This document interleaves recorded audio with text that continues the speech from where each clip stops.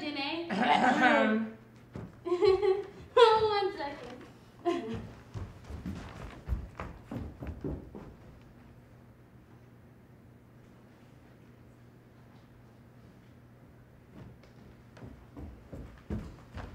I got it.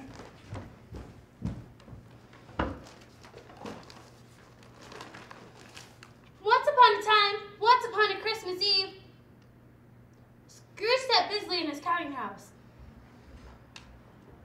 A Merry Christmas, Uncle. Bah humbug. Christmas about humbug? You don't mean that, I'm sure. I do. I'd call Merry Christmas if I had my will. Every idiot who goes with Merry Christmas on his lips should be boiled his own pudding. He should. Uncle! Nephew, keep Christmas in your own way and let me keep it in mine. Keep it, but you don't keep it. Let me leave it alone then. Much good it may do you, much good has ever done you.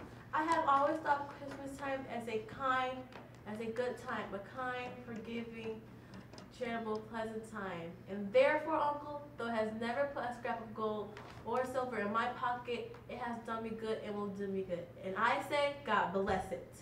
Good afternoon. I will keep my Christmas humor to the last. So a Merry Christmas, Uncle. Good afternoon. And a Happy New Year. Good afternoon.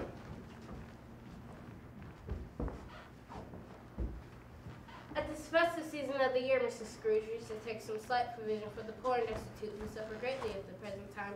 A few of us are endeavoring to raise a fund to buy the poorest meat and drink. What shall I put down for you? Nothing. You wish to be anonymous? I wish to be left alone. Since you asked me what I wish, a gentleman, that is my answer. I don't make merry myself at Christmas, and I can't afford to make other people merry. I help to support the prisons and the workhouses. They cost enough. Those who are badly off must go there. Many can't go there. Many would rather die. If they'd rather die, they had better do it. The hour shut up the counting house arrived. Scrooge took his melancholy dinner in his usual melancholy tavern and went home to bed. Now, it is a fact there was nothing at all particular about the knocker on the door of this house, except that it was very large. And yet Scrooge, having his key in the lock of the door, saw the knocker, not a knocker, but Marley's face. As Scrooge looked at this again, it was the knocker again, and he closed the door with a bang. The sound resounded through the house like thunder. Every room above and every casket in the wine merchant cellar below appeared to have a separate peal of echoes of its own. Scrooge was not a man to be frightened by echoes. He fastened the door and walked across the hall and up the stairs. Up Scrooge went, not caring a button for being very dark. Darkness is the street, and Scrooge liked it. Quite satisfied, he closed his door and locked himself in. Double locked himself in, which was not his custom. Thus, scared against his surprise, he put on his dressing gown and slippers and his nightcap, and sat down before the very low fire to take a scroll. As he threw his head back in the chair, his glance happened upon a bell, a disgust bell, that hung in the room. It was with a great astonishment and a strange dread that as he looked, he saw the bell begin to swing.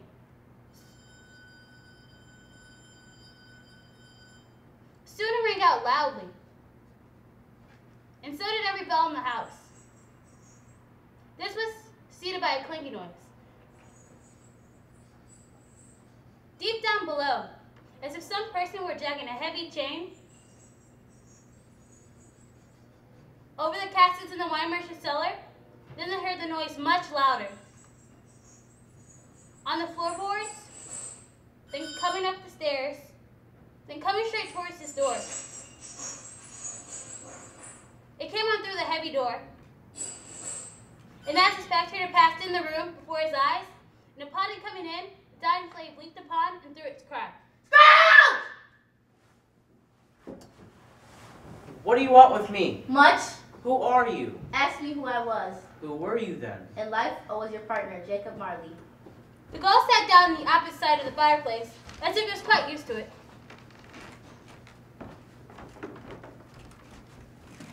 You don't believe in me. I don't. Why do you doubt your senses? Because a little thing affects them. You may be an undigested bit of beef, a blob of mustard, a crumb of cheese, a fragment of an underdone potato. There's more gravy than grave about you, whatever you are. The spirit raised a frightful cry. Ooh! Mercy, dreadful apparition. Why do you trouble me? Why do spirits walk the earth, and why do they come to me? It is required of every man that the spirit within him shall walk amongst his fellow men, and travel far and wide, And if that spirit goes not forth in life, it is condemned to do so after death. I cannot rest. I cannot stay. I cannot linger anywhere. My spirit never walked beyond our counting house. Mark me! And my spirit never rolled beyond our money-changing hole, and weary journeys lie before me. Scrooge was very much dismayed to hear the spectator going on at this rate, and began to quake exceedingly. You will be haunted by 3 spirits. Expect the first tomorrow night when the bell tolls 1. Expect the second on the next night at the same hour. Expect the third upon the next night. When the last stroke of 12 as he stoops this, look to see me no more. Deck the halls with boughs of holly, la la la la la la la la. 'Tis the season to be jolly, la la la la la la la. Don we now our gay apparel, la la la la la la la. Troll the ancient Yuletide carol, la la la la la la la. Fast away the old year passes, la la la la la la la la. Hail the new ye lads and lasses, la la la la la la la. Sing we joyous all together, la la la la la la. Heedless of the wind and weather, la la la la la la.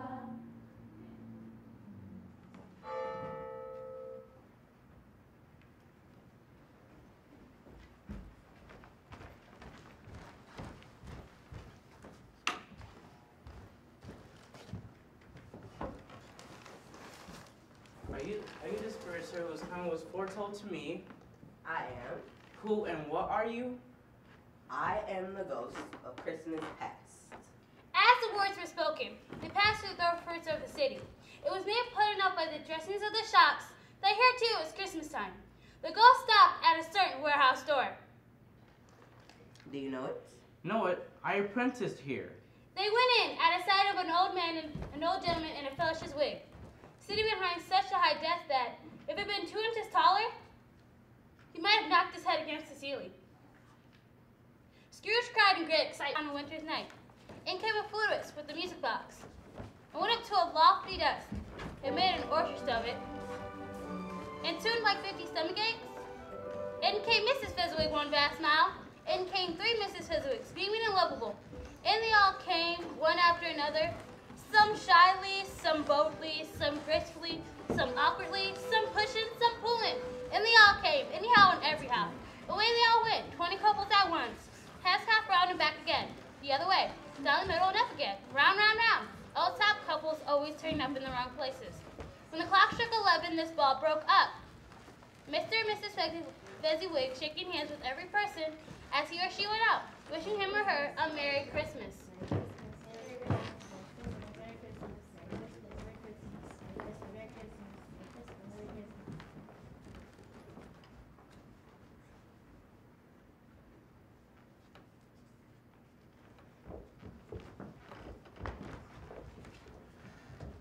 A small matter, to make these silly folks so full of gratitude. He only spent but a few of your pounds, 3 or 4 perhaps. Is it for this that he deserves this much praise?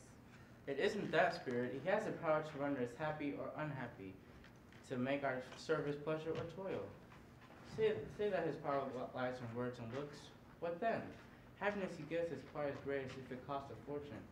Spirit, remove me from this place. Haunt me no longer.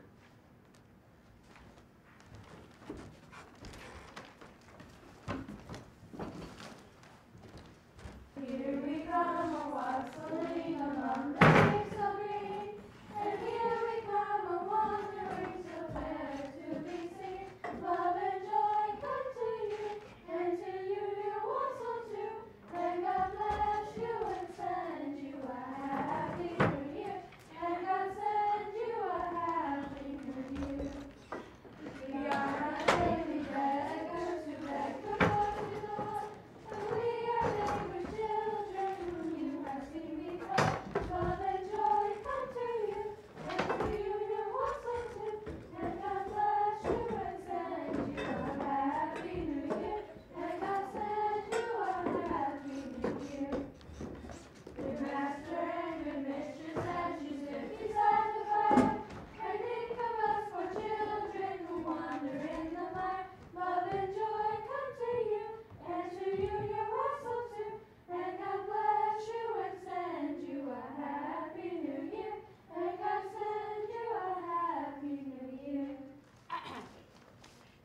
awoken in his bedroom. The walls and ceilings were so hung with living green that it looked like a perfect groove.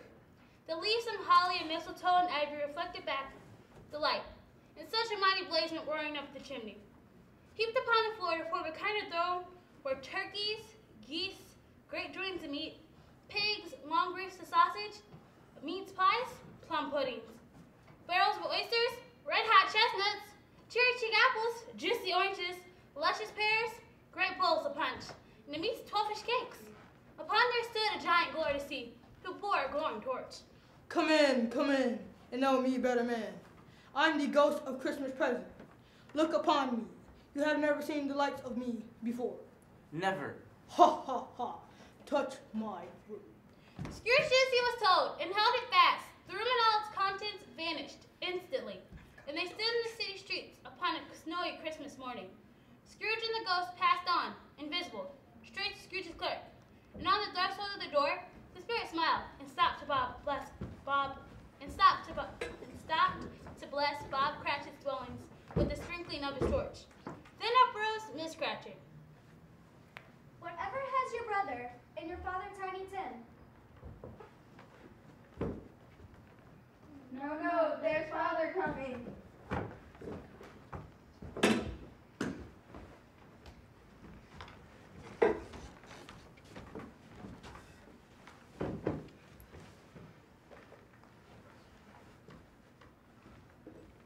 And how did little Tim behave? As good as gold and better. Somehow he gets so thoughtful sitting by himself so much and thinks the strangest things you've ever heard. He told me coming home that he hoped the people saw him in the church because he was a cripple. And might it be pleasant to remember that upon Christmas Day, who make lame beggars walk and blind men see.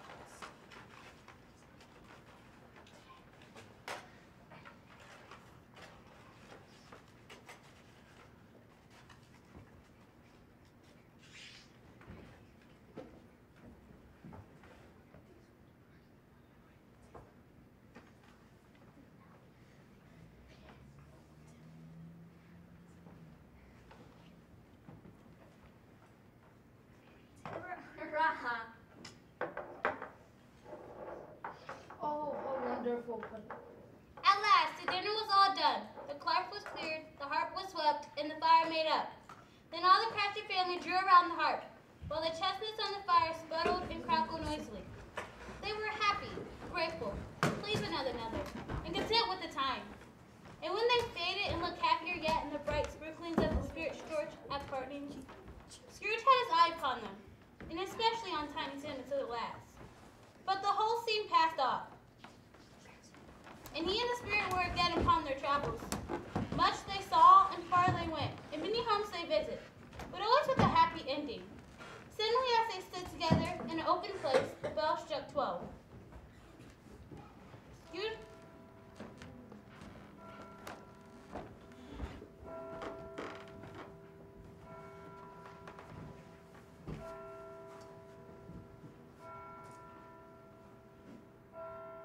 Scrooge looked about him for the ghost and saw no more.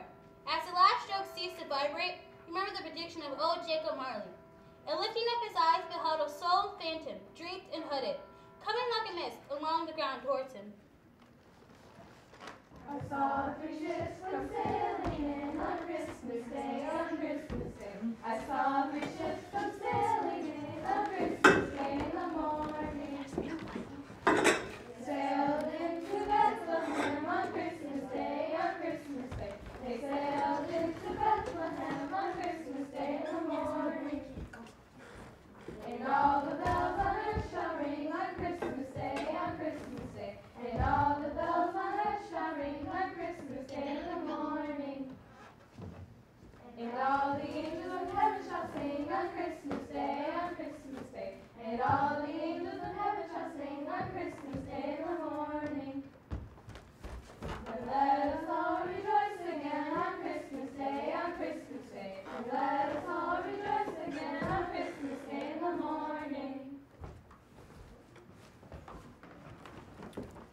ghost of the future, I fear you more than any specter I have seen.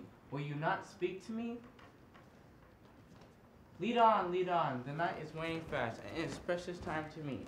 Lead on, spirit. They scarcely seemed to enter the city, for the city rather to spring up about them. But then they were in the heart among the merchants. The spirit stopped beside one learned businessman. Observing that the hand was pointed to them, Scrooge advanced to listen to their talk. I don't know much about it either. I only know he's dead. When did he die? Last night, I believe. What is he doing with his money? Comforting perhaps. He hasn't left anything to me. That's all I know. The scene had changed, and now he almost touched a bare, uncurtained bed. A pale light rising in the outer air fell straight upon this bed, and on it, unwatched, unwept, uncared for, was the body of this unknown man. Spirit, let me see some tenderness connected with a death. The ghost conjured him to poor Bob Cratchit's house, the dwelling he had visited before, and found the mother and the children seated around the fire. Quiet, very quiet. The noisy little Cratchits were still as statues in one corner, and sat looking up at Peter, who had a book before him. The mother and her daughters were engaged in needlework, but surely they were very quiet. The mother laid her work upon the table, and put her hands up to her face. The color hurts my eyes. They're better now. It weakens them by candlelight, and I wouldn't dare show weak eyes to your father for the world. It's past his time. Pastor, rather, but I think he's walked a little slower he's used to these past few evenings, Mother. I've known him walk with Tiny Tim upon his shoulder very fast indeed, but he was very light to carry, and your father loved him so. There's Father now. Don't worry, Father, don't be grieved. Bob was very cheerful with them, and spoke pleasantly to all the family. He looked at the work upon the table, and praised Miss Cratchit and the girls. You went today then, Robert? Yes, my dear. I wish you could have gone. It would have done you some good to see how green a place it is. But you'll see it often. I promised him I'd walk over there on a Sunday. My little child. My little child. Spirit, something informs me that our parting moment is at hand. I know it, but I know not how. Tell me what man that was we saw with the covered face, whom we saw lying dead. The ghost of Christmas yet to come careering to a dismal, wretched, ruinous churchyard. The spirit stood among the graves and pointed down to one. Scrooge crept towards it, trembling as he went, and followed the finger, read upon the stone in the neglected grave his own name, Ebenezer Scrooge. Am I that man who lay upon the bed? No, spirit. Oh, no. Hear me. I'm not the man I was. I will not be the man I must have been. I am past all hope. Assure me that I may change these shadows you have shown me. I will honor Christmas in my heart and try to keep it all year. Oh, tell me that I may sponge away the writing on this stone.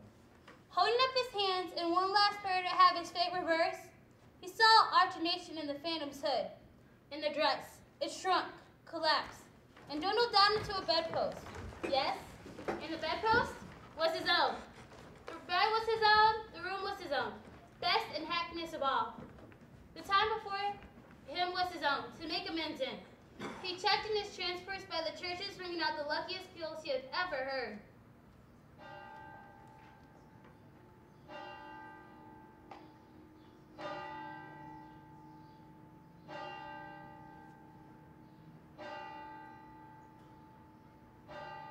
Running to the window, he opened it and put out his head. No fog, no mist, no night, clear, bright, stirring, golden day. What's today? Eh? What's today, my fine fellow? Today? Why Christmas Day? It's Christmas Day. I haven't missed it. Hello, my fine fellow. Hello. Do you know where the poulterers on at the next street, but one at the corner? I should hope I did. A intelligent boy, a remarkable boy. Do you know whether they sold the prize turkey that was hanging up there? Not the little one, the big one. Why, the one as big as me? A delightful boy. It's a pleasure to be talking to him. Yes, my buck. It's hanging there now. Is it? Go and buy it. Police. No, I'm in earnest. Go and buy it and tell him to bring it here, that I may show him the direction where to take it. Come back with the man and I'll give you a shilling. Come back with the man in less than 5 minutes and I'll give you half a crown. I'll send it to Bob Cratchit. He shouldn't know who sends it. It's twice the size of Tiny Tim. Scrooge dressed himself on his best, and the lads got out into the streets. The people by this time pouring forth, as he had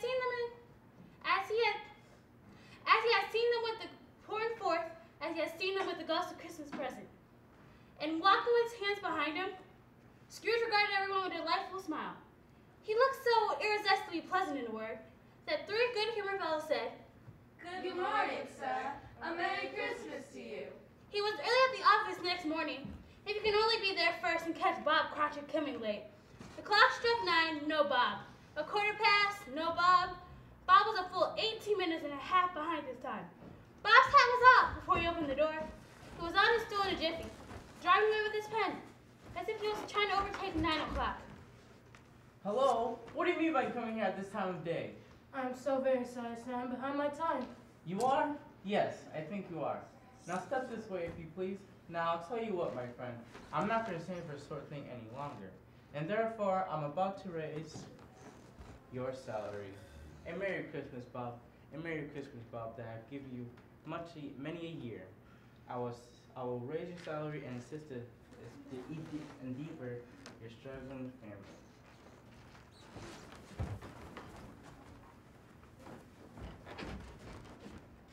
Scrooge was better than his word. He did it all and a penny more.